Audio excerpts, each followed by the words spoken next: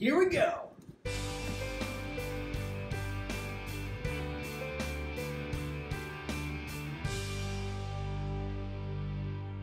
So in the last video, you guys asked a whole bunch of questions, and that was awesome. In fact, I didn't even think that you guys were going to be asking that many questions. So here we are. We're going to go ahead and we're going to answer some questions for you. I guess we can probably just do a quick introduction. So I'm Dakota. I'm Jesse.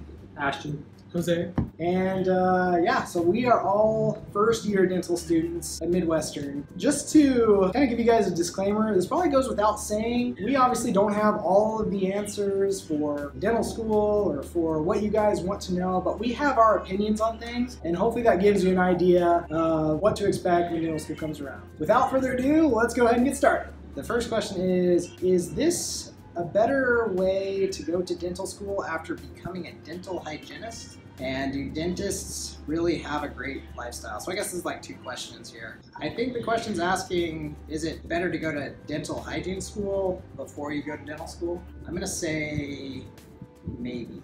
It's certainly not going to be like a bad thing to go to dental hygiene school, but I think if your end goal, you already know that you want to be a dentist, then I say just go ahead and do what you got to do to be a dentist instead of actually going on to be a dental hygienist. Kind of unnecessary, but if you already started as a dental hygienist, then that's certainly going to help you in your quest to actually go on and be a dentist.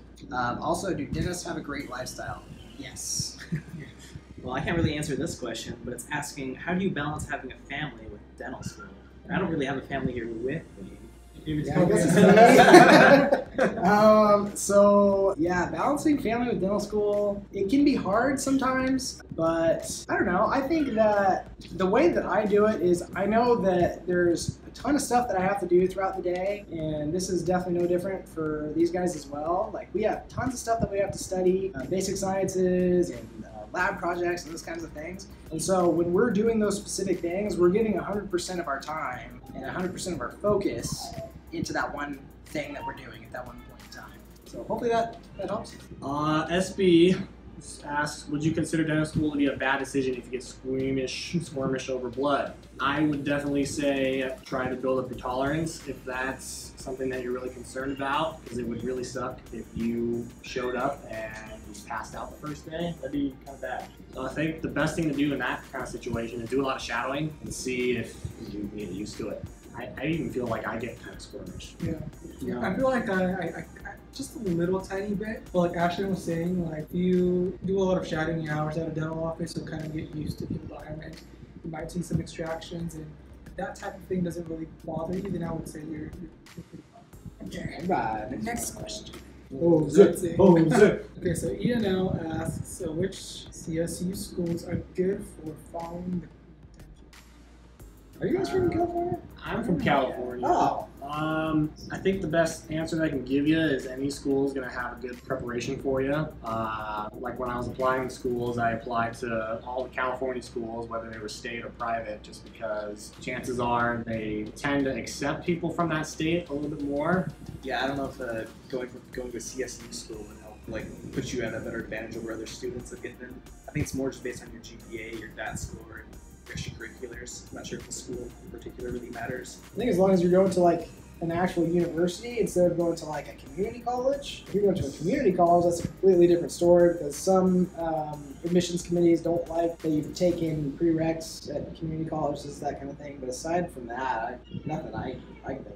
Community college. All right. Lisa Matheson 2 says, what are the names of all the dental instruments?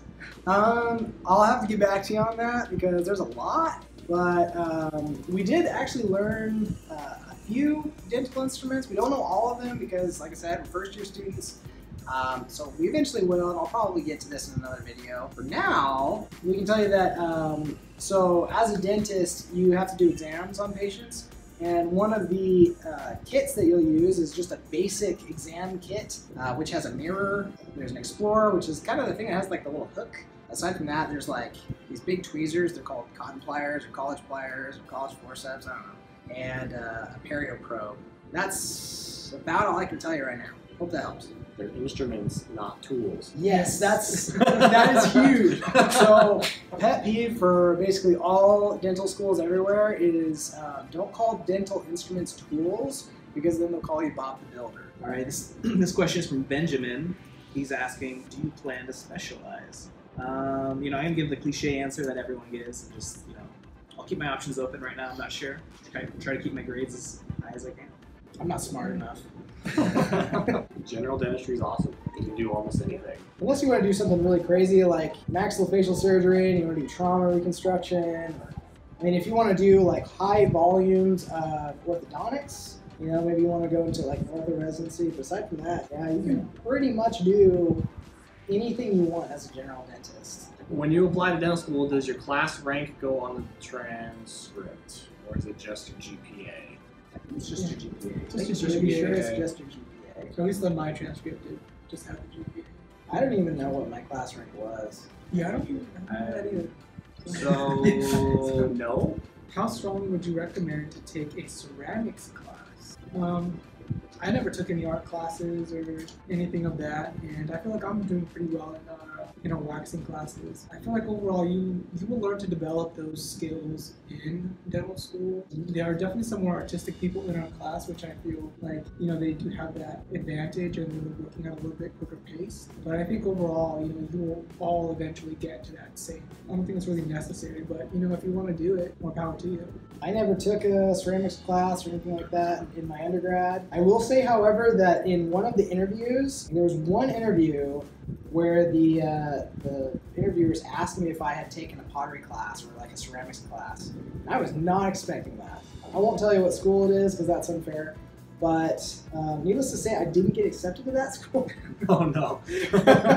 So who knows? Maybe if you take a ceramics class, you'll get accepted to that one school. Philtastic1 asks, why did you choose a private school rather than a public dental school? It's actually a really good question. One that I think every pre-dental student should ask themselves. Should I go to a private school or a public school? First of all, if the public dental school offers the same amount of things as a private dental school, pick the public school every single time because it's going to be so much cheaper for you in the long run. The dental school that we go to is really expensive. But with that being said, we get so much out of it because of it. And that is actually the reason why I chose this school. I actually got accepted to a public school, and I could have gotten a lot cheaper tuition for that school, but it really didn't offer as many things as this school did. So for example, before we graduate, we are pretty much guaranteed to place at least 4 implants. And that's not just restoring implants, but actually surgically placing them. And that was a huge thing for me. I wanted to make sure that I had the opportunity to do that. And that's one thing that almost no dental school will offer. So to be able to have that opportunity was really cool.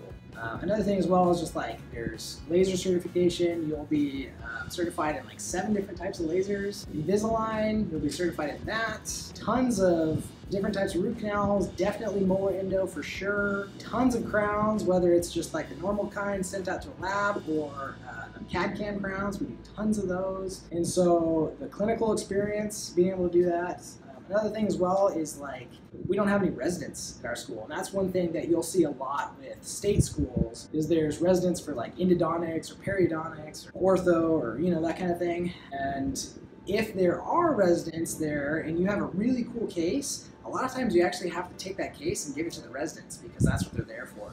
And to kind of sort of expound on that, public versus private, I'm considered an international student, so pretty much my only option is a private school since most public schools kind of tend to lean more towards your state students. And with that as well, even if I would have gotten accepted to a public school, I would have been paying out-of-state tuition, which I'm assuming there are people from also out-of-state students who no matter where they go, they're having to pay out-of-state prices. So the price ends up being about the same whether you're an out-of-state student.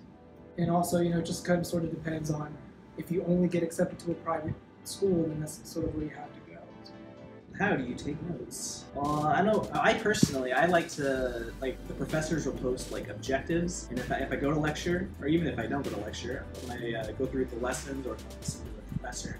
I'll fill out the objectives as we go along. Try to that way, like I'm constantly looking for something as he's teaching, rather than just like sitting there passively just listening and absorbing. So that's how I like to take notes. And there's many different methods. I use OneNote right now.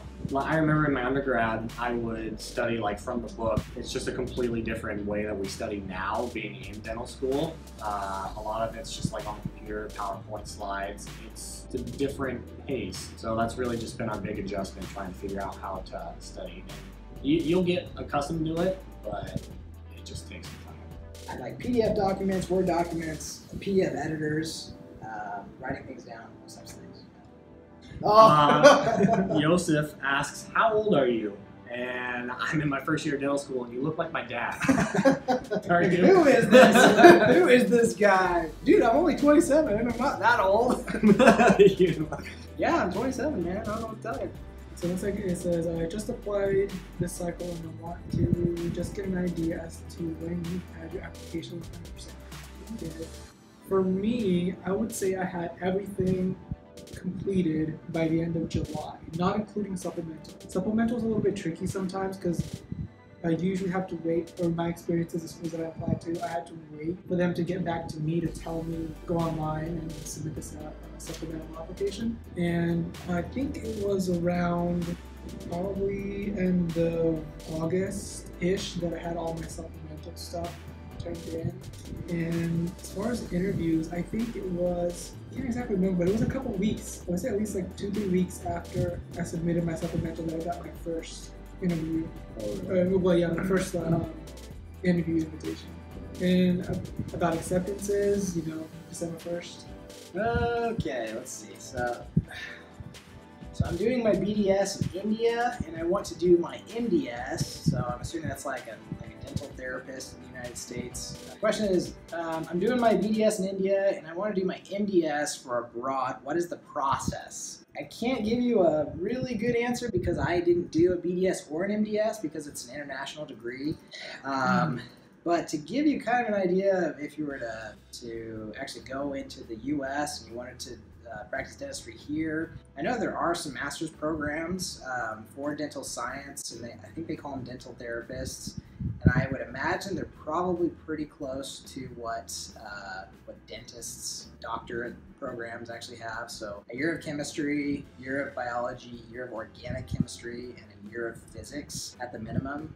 There's some other things as well, like microbiome and anat and phys, those types of things. But I'm pretty sure if I was to go with my gut, I'd say you probably have to do those things. I think it depends on whether you are a practicing dentist in your home country, because I think, well, you mentioned that there are programs here that I think like international like dentists or something like that, that they accept international dentists into dental schools here, and their programs are like 2 years or something like that, and you become licensed to practice in the United States. So I guess it just depends on whether you are a practicing dentist in your home country. How is the workload? Do you have a lot of free time? The workload's pretty heavy. Do you have a lot of free time? I mean, you can make free time depending on what kind of grades you want to get, I suppose. To get through dental school, all you have to do is pass 70%, I believe. Yeah. But, like we said earlier, we want to keep our options open. So, I used a lot of my time to just studying. Gotta get yourself some me time. You're gonna drive yourself crazy if you just study all the time. I like to study hard during the week because I like my weekends. So, if I, really study hard and I focus during the week, then I feel like I have a little bit more time through the weekends to myself. That doesn't mean I take the entire day off sometimes, or that I slack off during the weekends, but I may not study. Yeah, and I may not study as much Saturdays and Sundays. I think I usually devote about 4 to 5 hours on Saturday and Sunday to studying, and then the rest of the weekdays I really try to hit it hard. I do some fun things on the weekends. I really like to mountain bike. That's one of my hobbies. And so I'll usually go for a bike ride Saturday morning. And Sunday for me is like a family day. So I try to do as little as possible if I can on Sundays. Yeah, I'm kind of in the same boat. Just hit hard on the weekdays. There definitely is free time. You just have to schedule it. I think scheduling is really a big thing also. If you don't have what you're doing that day scheduled in and actually planned out your day, you're not going to be as effective. And then you're going to end up realizing that you have no time. That's when the problems happen. You're not actually scheduling. Would it be hard finding a new job? For example, let's say if I go to dental school in New York, but I want to start a life in Texas, would it be hard finding a new job? Depending on what school you go to, like let's say you did go to New York and you wanted to go to Texas, you'd have to take different licensing exams. So it's totally possible. It's just taking a little bit more time and actually to take that test. You don't really have too much freedom choosing which school you get into, because once you apply to those schools, it's just getting in is your biggest goal. So once you get in that place and you graduate from there, you can practice right there, or if you want to go to a different state, you have to take a different licensing exam. Not all states are like that, but if you're from California like I am, and if you're from out of California, like in school, and you go back to California, you have to take extra licensing exams just to practice in California. Okay. I want to shuffle it up. Yeah, sure. So biology, biochemistry, or biotechnology, what would prepare me more for dental school? So I was a biology major. I was an exercise physiology major. I was also biology. That was biology. So I guess most of us here are biology, but as far as what will prepare you more for dental school, I feel like anything that takes a lot of, sciences. There are some, of course you can get, business degrees or arts degree. I know there are a couple of people in class who don't have a biology background, but they can totally do, it might be a little bit more struggle. I don't know. I haven't talked to them, but I've heard it. I heard for a few of them. Yeah, it's the basic science classes are harder for them. yeah. But if you want to go that route, I don't feel like it would hurt you that much, because if you're studying and you're putting in the time, you'll get there. You'll be fine. But for me, I feel like my science background does help out a lot, especially since most of my electives were like extra science classes. There were a couple of classes during the beginning of the semester that I felt, oh yeah, I remember this from undergrad. There you go. Oh, nice. Nice. I'm an undergrad student who wants to be a dentist, but my hands tend to get a little shaky. Ryan, I'm so glad you asked this question. This is actually one of the things that I was a little bit nervous about as well before I thought I could even go into dentistry. I was thinking, man, dentists have like the most precise motor skills and like manual dexterity and that kind of thing. Yeah, if your hands get shaky when you're nervous or you haven't eaten in a while, that just means you're human. All of us have that same issue. When you haven't eaten in a while, that just means that you're hypoglycemic, and that happens to everybody. So one thing that you'll learn when you get to dental school is the fulcrum finger. When you actually work on a patient, or in our case a typodontic, because we're still in a sim clinic, you'll learn to actually use your ring finger to actually put somewhere on the patient's mouth, whether it's their mouth or another tooth or something like that, and it helps to stabilize your instrument so that way you can actually work on the area that you need to work on. So that's totally fine. Don't worry about it. When is it a good time to start shadowing and volunteering? Now. Right now. As early as you can. And keep track. Yeah, keep track of the hours, absolutely. Yeah, because you'll have to answer that on the AdSAS. Report the dates. I guess from previous comments, you can tell that time management is my weak point. How do you handle that? Well, I think it's a good idea to always realize like what you have to do, and how if you slack or procrastinate, you're probably not going to get as much out of it as you need to. This could probably be an even more in detail question. I'm glad you asked that. I might actually make a video on this in the future, just because this is such an important topic to actually know how to manage your time. Hopefully we can get back to you on that. Do you get into dental school right after you finish your 12th grade? No. So what most dental students, how most of them get in is that they graduate high school and then they do 4 years of undergrad, and then then they get into a dental school. That's the United States. I don't know where you're from, but so yeah, we're from the U.S. We couldn't tell. I think it's probably pretty obvious. The U.S. 4 years undergrad, 4 years dental school. That's it. All of that is after high school. Congrats on your white coat ceremony. Woo! Yes. When did you start writing your personal statement? So I wrote it probably like a month or two before the June 1st date when it opened, the AdSAS date opened. I think it really just kind of depends on like if you're good at writing.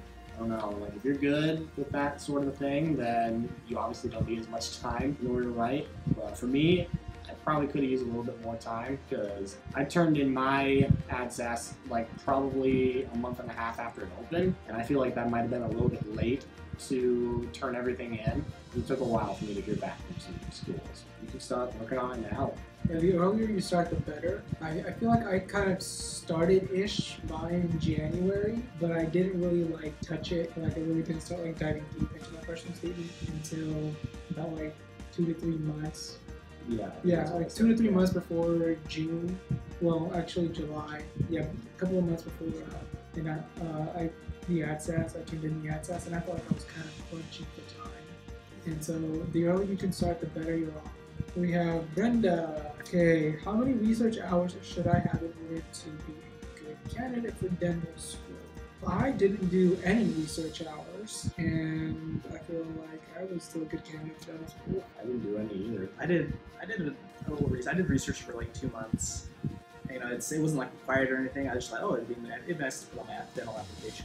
Some research, something to set me out a little bit, set me apart from other applicants. We all got in and we didn't really do anything, so it's not a huge deal. Depends on the school you apply to, I think, too. Yeah, Some that's true. some schools are really heavy on research, so I would check that with the schools. And you can get a kind of a sense of which schools are bigger on research based on their mission statements. So check the mission statements of the schools that you want to apply to if you are interested, if you've already done research. That'll help. Does going to a more prestigious or selective dental school give me a better advantage at matching into a competitive residency program? And could a really good DAT score make up for an average GPA? To answer the second question, yes. So if you have an average GPA, average is somewhere between like 3 to 3.5.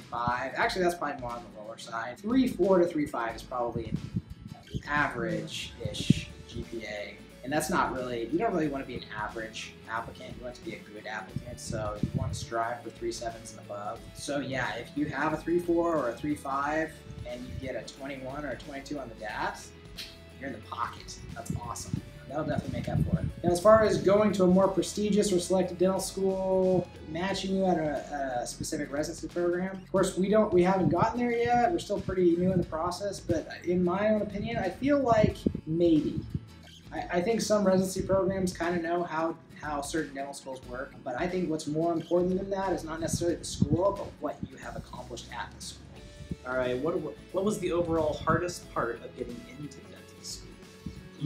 That's a tough question. The hardest part of getting it. into school. Yeah. Yeah, maintaining a good GPA, getting good DAT score, studying for the DAT, getting a decent DAT score. Watching my bank account drop. I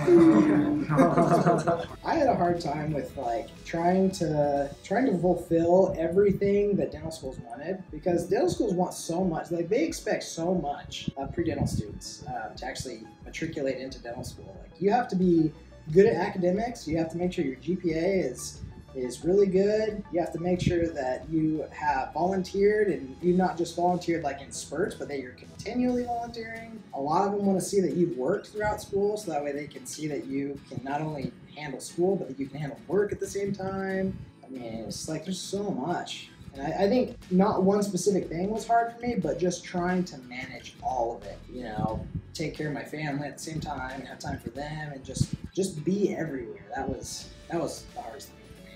So Spotlight says, so I'm in my first year of college, but instead of waiting a couple years to study for the DAT test, I would actually like to start studying now. So should I buy the materials now? I mean, you could if you want, but the way that it works is after a couple years, they're gonna have new additions. They could have different changes to the actual test. So if you don't change the material, the most recent material, you might not have studied for it. It could affect your grade. If you're not ready to take the DAT and you just want to take it to see what it's like, don't do it. Don't do it. Something that I thought was like impossibly hard on the actual DAT itself was the angle ranking. And I know that I think it's that boot camp or some website has like a really good practice angle ranking thing. And I wish I'd done that more. So if you want to prepare, I mean, I'd recommend doing that. If I was to recommend anything, don't buy your materials until you are ready to actually study for the DAT. And you shouldn't be ready to study for the DAT until you have taken Gen Chem, OChem, and Bio, because those are the 3 subjects for your natural survey of the natural sciences on the DAT. yeah, just don't do it, because then your materials will be outdated and you'll be studying for stuff that might be on the test, but you'll do better if you don't do that. But the one thing is, yeah, like the perceptual ability test, if you can practice that, there's all sorts of free stuff out there. I know Ari, the one that does that boot camp, he has this game. Have you guys done the PAT game, or the PAT trainer game, or something like that? I'll see if I can find that link, and I'll actually put the link in the description so you guys can actually find that. And it's pretty cool. I think you guys will like it. But use that. Don't worry about anything else until it's actually time to study. Yeah, you're in your first year of college, so I would just kind of worry about trying to retain all the material, pass my classes, and I mean, if you study hard, studying for the DAT should be, when it comes to time to study for the DAT, should be hopefully a little bit easier for you. Now, Bianca, is the first year of dental school the hardest? It's pretty hard, but it's doable. I have heard that second year might actually be a little bit harder. I think it also depends on what school you go to. Yeah, for sure. Anthony asks, what is the most important part of the dental school application? I think we kind of already covered that. The whole thing is important. Yeah, I mean, honestly, I can't really answer it any other way than that. Is that the entire application is important, and you just have to make sure that you're ready for it. Make sure that your personal statement is as perfect as you can get it for you. Make sure that your GPA is good, otherwise they won't look at it. Make sure that your DAT score is good, otherwise they won't look at it. Make sure you've got shadowing hours or they won't accept you. So yeah, the whole thing is important, and there really isn't, I don't think there's necessarily the most important part of it. The whole thing is important. Pillow Pants, is he or she too old to apply for dental school? Yeah, is 30 to 31 too old? Absolutely not. There's plenty of dental student D1 students that are 30. I think there's a lady that's like 40, 41, 42-year-old, yeah. So it's not Yeah, we too have a late. couple of There's a handful of like 30 plus Yeah. students here. So it's There's another guy that we all hang out with. His name's Stuart. You guys have probably seen him in the other videos. He pops up a lot. He's 30, right? yeah. Yeah. He's 30. So it's definitely not an issue. And the secondary question to this was also, will my background in dental assisting help me? Yes. Absolutely. Yes. Yeah, absolutely. If dental school is more expensive than medical school, then why did you do dental school? I don't know. I think really the biggest thing was, for me, there's actually a lot of free time that you can have once you're done, once you're practicing. You have a lot of free time with your family. You can set your own schedule, sort of thing. I mean, I wanted to be a dentist, and I didn't want to be a physician. So That's my reason. that's really about it. That's going to be a huge decision you're going to have to make in your life. Is, do you want to be a physician, or do you want to be an optometrist, or do you want to be a dentist, or do you want to be something that's not in the health professions? That's totally between you and you. No amount of tuition can make that up. I think you should really just follow what you want to do the rest of your life. Otherwise, you'll kind of be miserable. Okay, how long did it take you to finish the whole applications? And can you apply before taking that? So I guess we kind of covered a little bit of this earlier. It took me about a month and a half to 2 months to finish the entire test application. And can you apply before taking the DAT? I think you can, but they won't look at your application until you have your DAT scores in. So it doesn't really make, well, to me it doesn't really make much sense to submit it. So make sure to just take the DAT and then submit it afterwards. That's my general rule of thumb. If you haven't done everything that you need to do before it's time to apply, don't apply. Otherwise, you're kind of setting yourself up for failure. And it's expensive. It's so expensive to apply. Dr. Funny, how do you keep yourself motivated for studying, and how many hours do you spend studying a day?